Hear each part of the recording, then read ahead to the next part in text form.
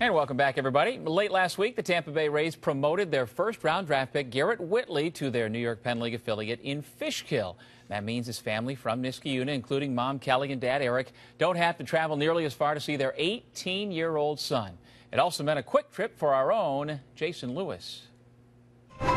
It's a dream come true. Garrett Whitley is a Renegade and playing pro baseball just 107 miles down the road from his family and friends. They've always come to my games, and it was a little bit weird for them not to be there for the first couple of weeks in Florida, but now that they can come again, I'm excited. After playing 30 games in the Gulf Coast Rookie League, Whitley feels the hard work is paying off.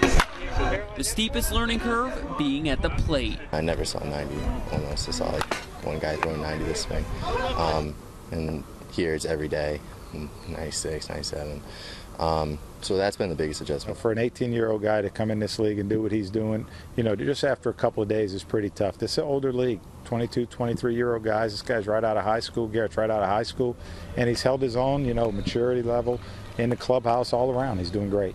Something Whitley credits to the big leaguers who have helped him along the way. I've gotten a chance to talk to some guys who have really done well in the game. There's a few big leaguers rehabbing in Florida, and when I went to the Trop, I got to meet some guys, and just the work that they put into it, the dedication that they have to get to succeed and be where they want to be.